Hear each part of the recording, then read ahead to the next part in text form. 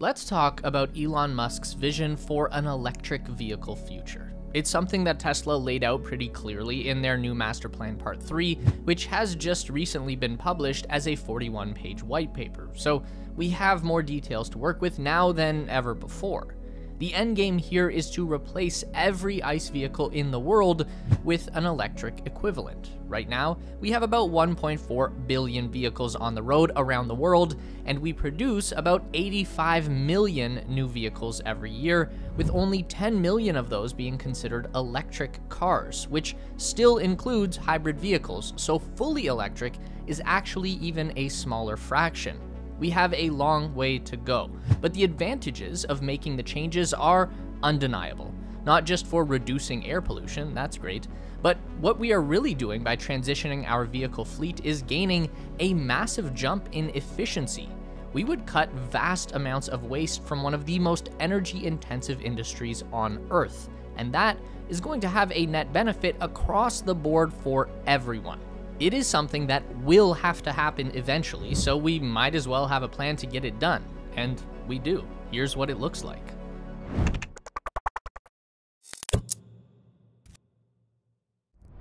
Here is the real reason that we need to transition to electric vehicles: efficiency.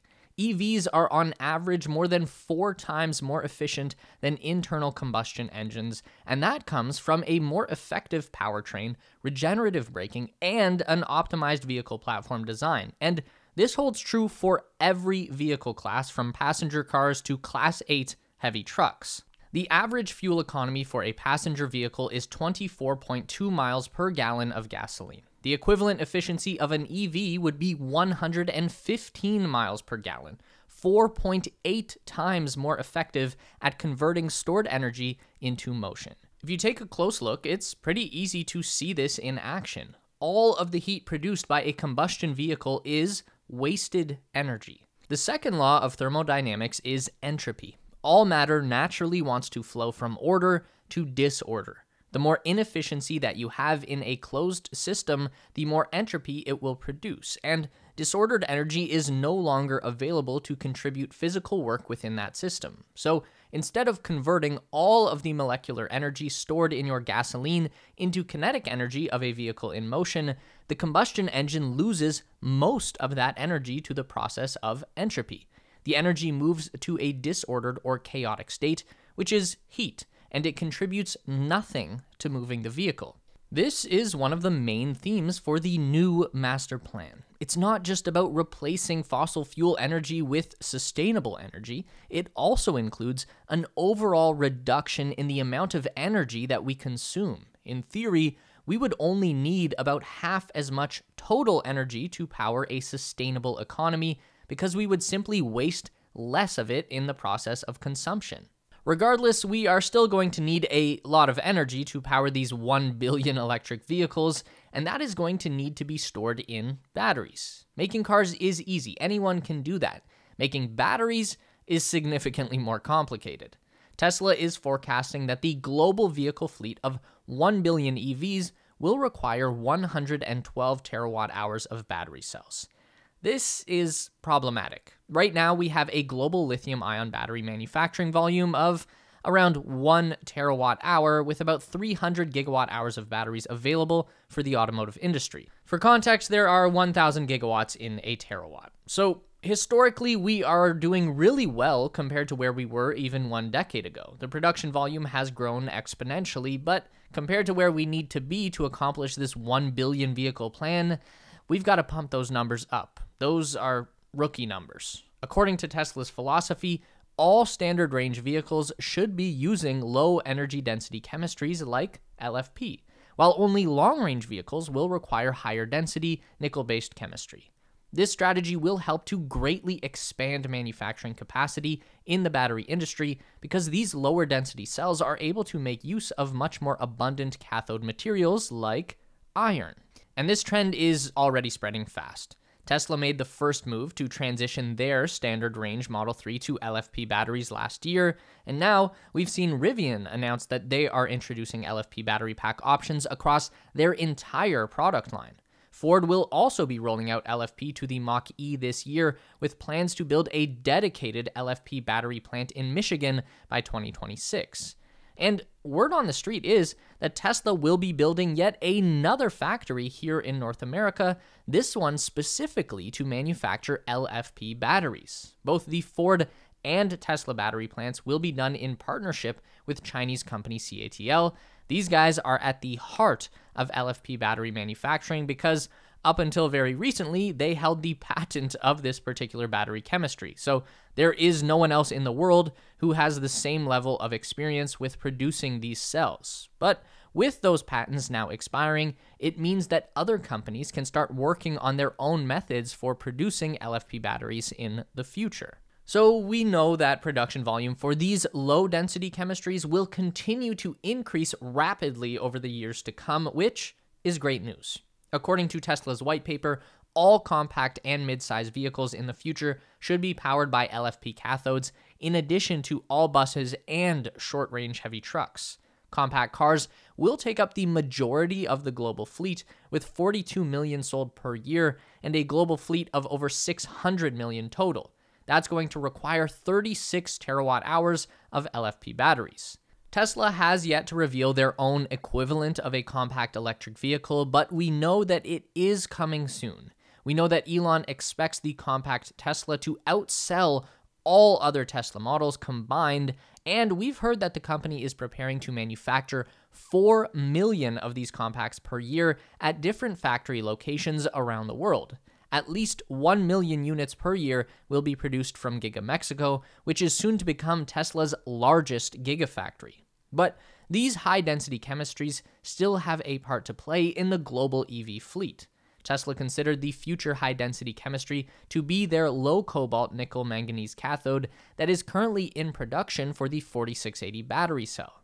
We know that Tesla has planned to remove cobalt entirely from their battery chemistry, but it hasn't happened yet, and we haven't really seen any evidence that a zero cobalt nickel chemistry is really viable, but that could very well come in the future. Between vans, large sedans, SUVs, and trucks, plus long-range semis, Tesla is forecasting the need to have 42 terawatt hours of nickel cathode battery cells for the global fleet. This could actually prove to be the biggest challenge of them all. Tesla's solution to the problem was supposed to be their 4680 battery cell, and their key message there was that they would leverage advanced new manufacturing techniques to produce these high-density cells faster and cheaper than anyone else in the market. At their battery day in 2020, Tesla forecasted that 4680 cell production would reach 100 gigawatt hours in 2022, enough batteries to power 1.3 million cars per year. As of right now, Tesla's 4680 production has just reached enough volume to power about 1,000 cars per week. So that is well short of expectations. And the Model Y vehicles that are using 4680 cells right now are being listed as standard range options. So not only is the 4680 not delivering on the promise of high production volumes, it's also not providing the long-range performance. And that's supposed to be the whole point of this battery chemistry. If you want a standard range car, it should be made with LFP cells in the first place. So that's going to be a major hurdle to overcome. According to a March 2023 article from Reuters, Tesla is actively recruiting Chinese and Korean material suppliers to help lower the cost and boost the energy of its newest battery cells. In addition to those improvements in material science, Tesla is sharing their 4680 production method with battery makers LG Energy and Panasonic, who are both going to bring their own 4680 manufacturing plants online in the coming years to bolster Tesla's own production at Giga Texas and Giga Nevada. With this support in place, Tesla is currently targeting 500 gigawatt hours of 4680 production per year, but gave no specific timeline on meeting that capacity. The original long-term forecast from Battery Day was to reach 3 terawatt hours per year by 2030. Now, that is certainly still possible. A lot can happen in 7 years, but it's going to be a hell of a lot of work to accomplish that. Also wanted to give a quick shout out to our amazing Discord community. Here is our question of the week, and this was our favorite answer. And here is the meme of the week winner. Join our Discord community to participate next week through the link in the description below. Now, there is one secret that Tesla has hidden in their white paper that is the real solution to all of these challenges that we've laid out with manufacturing.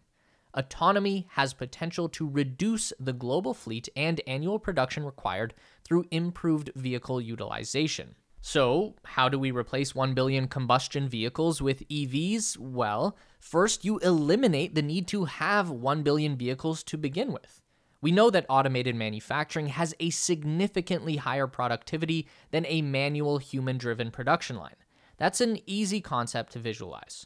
So, with that same logic, it's reasonable to say that an autonomous vehicle will have a significantly higher productivity than one driven by a human. And if each vehicle is contributing more work, then you don't need as many of them. So now if we reevaluate our production model, assuming that we only need, let's say, about half as many cars on the road, then all of a sudden the numbers for things like battery supply don't look quite so grim. Going back to our first point on efficiency, that's really what this story is all about. Sustainability isn't just about switching from combustion energy to electrical energy. It's not just about reaching net zero or whatever other buzzword is going around. Sustainability is about using what we have to its greatest potential, eliminating waste and pushing back against the fundamental force of entropy that wants to pull us down into disorder and chaos. We can't stop it, obviously. In this house, we obey the laws of thermodynamics, but we can buy ourselves and our future generations more time to figure out how to build a truly sustainable world. Don't forget to give this video a thumbs up today if you liked it. That is so important for getting our content out to more people. If you enjoy the content, then you'd probably also enjoy our weekly newsletter, so sign up with the link down below at theteslaspace.com. A huge thank you to all of our Patreon supporters who are listed on the screen now. You help us make the best content we can, and we really appreciate it. Thanks for watching, and we'll see you in the next one.